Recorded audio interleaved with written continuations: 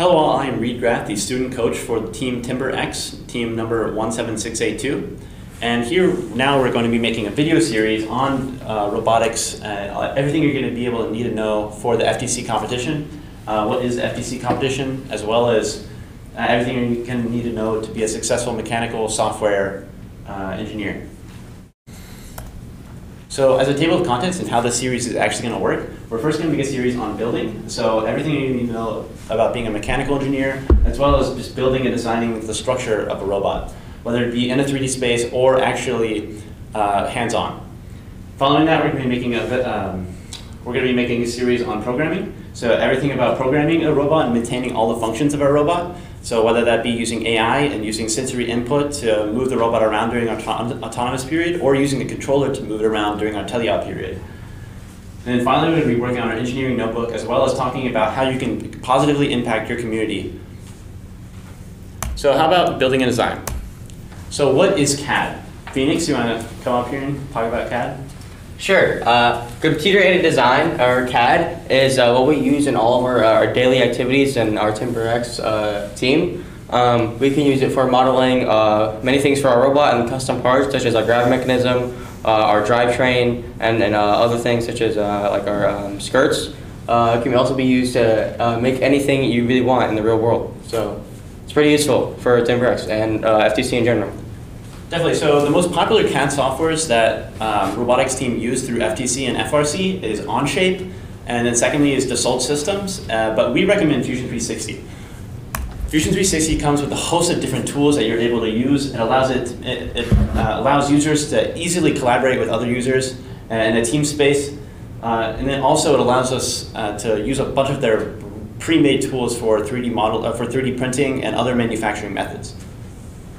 And in terms of downloading Fusion 360, there's a link right here if you're going to go ahead and do that right now. But you can also just search it up as Fusion 360 free student download. All right, so once you get into Fusion 360, this is the first part that we want you to design. This is a very simple cube, but in order to design this part, what you first have to imagine the part is if you squish it down into one profile, and then you're going to extrude all those different profiles. So let's actually get into Fusion 360 and do that. So this is what Fusion 360 is going to look like once you sign up or create an account. And then all you're going to have to do is go up right here to where it says create a sketch. And you're going to click that button. And then you can go ahead and click any of these three planes. This is called the origin point right here. It's effectively just one point in 3D space. That's the start of your design. But you can click any of these 3D planes, or 2D planes. I recommend the green and red one. Just standard practice. So now what we go ahead and do is try and model this part. So as we can see, we first have a cube that's 2.0 units in length and then 1.5 units across. So we can go ahead and model that now.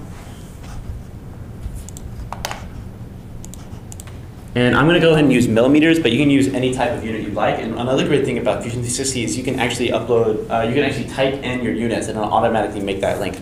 So for example, I could put 2.0, and it's going to default to millimeters for me, but I could put IN, and then it's going to default to inches. Or I could put FT, and it could do feet. So 2.0 by 1.5. We got to zoom in a little bit. Also, so now that we got that basic cube down, we have to model this section right here, because there's a little cutout. So in order to model that, we know, let's see, the distance from here to here is going to be 0.5. And then the distance across is going to be 1.5 minus 0.5, so 1. So we can go ahead and model that rectangle. So we can grab the 2-point rectangle tool, and we select this corner. And the way we know that we're selecting the corner is when it pops up with a little box.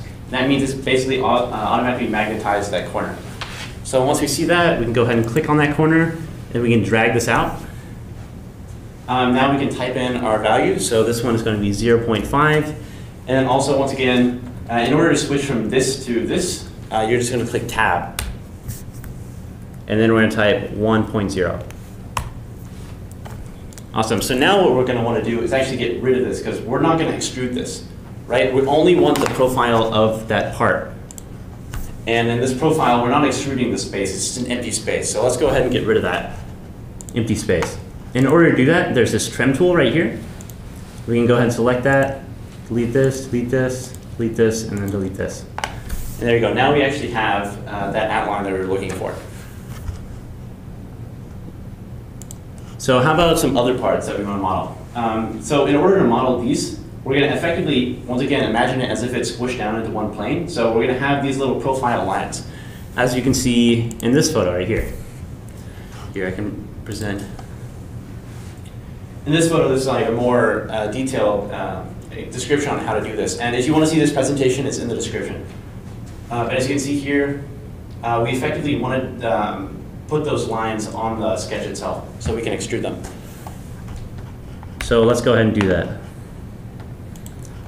So we know the next line we want is going to be around right here. And in order to draw that, we could just use the line tool and draw it. But something that's more common practice would be using the offset tool. And this offset tab is going to open up, and it's going to have a bunch of different options. It's going to ask you to select the curves that you want to offset. It's also going to have a chain selection, on or off switch, and then a flip. So if we wanted to select the entire thing and offset it, we could. That's not exactly what we're looking to do. That's what it would look like if we did use that. But if we only wanted to select this line and not everything, we can click chain selections, and then we can just offset this line.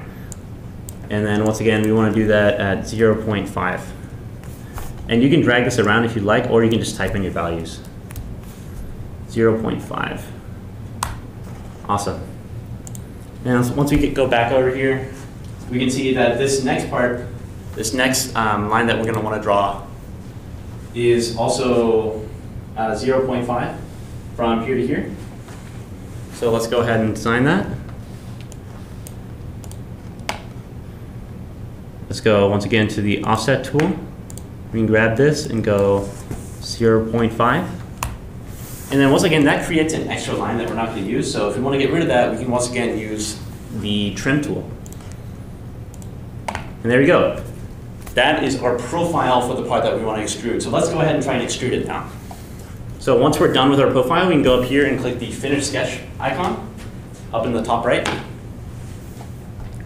After you've selected that, now your sketch is in the 3D space. And we can extrude it using the Extrude tool, right to the right of the Create a Sketch tool.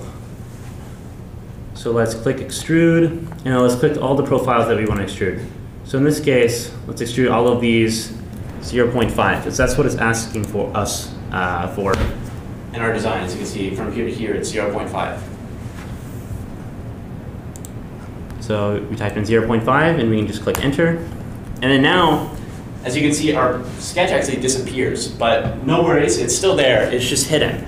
As you can see here in our browser, we have all these different folders, and one of the folders is sketches, and then here's our first sketch. And as you can see, the eye is crossed out, meaning it's hidden. So we can click on that eye, and then now we can see it again. And then we can go ahead and extrude these other parts. So for example, we can go ahead and extrude this. So when you first try to extrude it, it's going to go ahead and try and cut it. But once again, in the Extrude tab over here, you can change the operation to join. And when you change it to join, instead of cutting away from the material, you're actually going to add to it. And then we can make that the exact height we want. And in this case, it would be 1.2. So 1.2. Awesome. And then we also want to add this little part right here. Another thing to note in the Extrude panel or tab is that there are a bunch of different a bunch of different options you can change. This is a start, the direction, the extent type, the distance, the taper angle. Another thing that's important to note is in case you don't necessarily know the vertical height of this, but you just know the vertical height relative to other parts of your design, something you can do is you can click Start, and then you can click Object, and you can click right here, and then we can extend it from that object. So in this case, it's not especially relevant because we don't actually know that. Well, we could figure it out using some basic math, but another thing that you're able to do is say you can select the start object for right here, and then go down. But just for the sake of example, we can just go with profile plane and then extend the correct distance. So in this case, I think it would be 1. And then we can change the operation to join.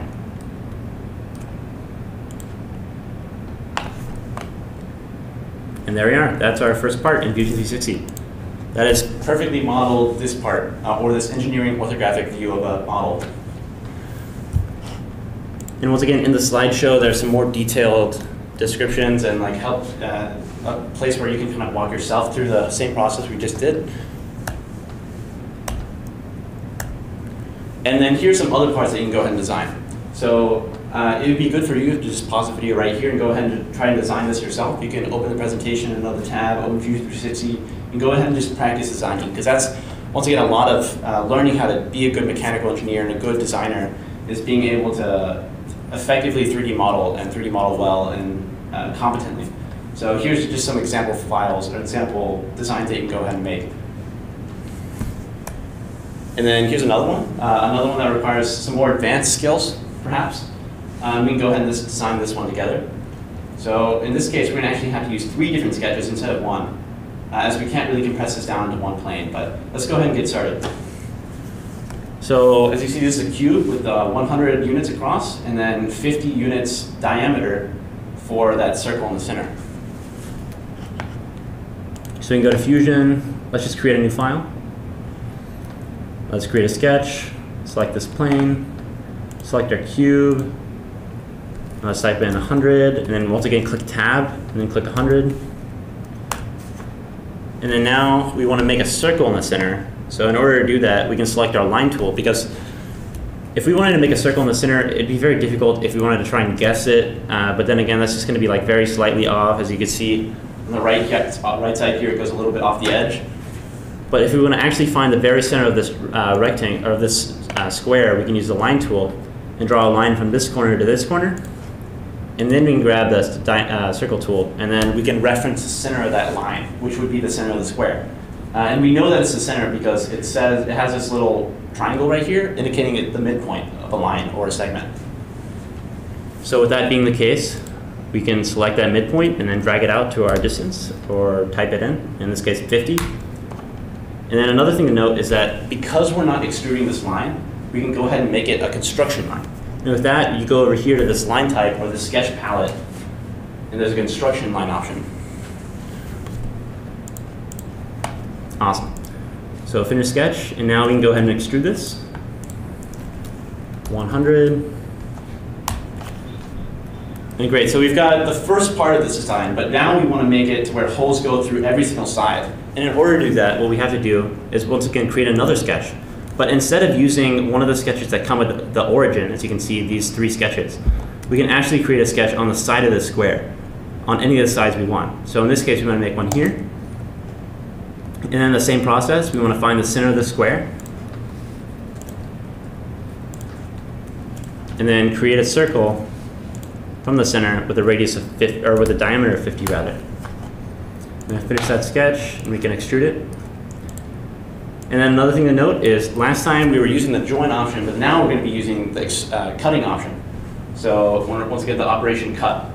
And then another thing to note is sometimes you want to drag it out, but you don't want to have this extra part on the outside, this part right here. So in order to make it match directly to this distance, you could input the distance. We could say exactly 100 or negative 100 rather, and have it perfectly match up. But say if you don't know that distance, if it's just some skew distance that you don't know, you can click extend type and you can click to object, and then you can click this face, and then it'll automatically make it whatever the distance is from that face to that face. Another quick shortcut that Fusion 360 offers is if you're in distance, instead of clicking extend type and then to object, and if you're in distance, and you could just click that face and it'll automatically do it for you. So you can click OK. Now we have the second part to our design, and then now we need one more hole. So we're going to click create a sketch, click on this face, find the center of the square,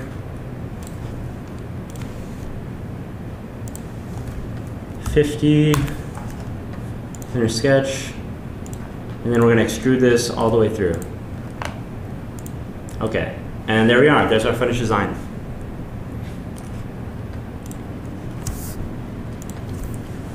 So once again, all of this is just to prepare you to get more familiar with 3D modeling. And in order to do that, we also have some additional designs that we recommend that you go ahead and make.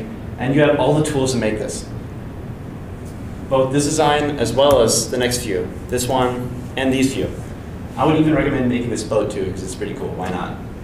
This, I think, is a chess piece, which is, if you're really looking for a challenge, you can go ahead and try and make it. But more importantly, just once you get comfortable with Fusion 360, I'd say you can go ahead and move on to the rest of our series. And this is what we're going to be covering in our next video. So now that you can actually design custom parts, how do you integrate them with real-world items? That's it for this series. That's it for this video. I'm Reed Graff from Team Timber X 17682. I'll see you next time.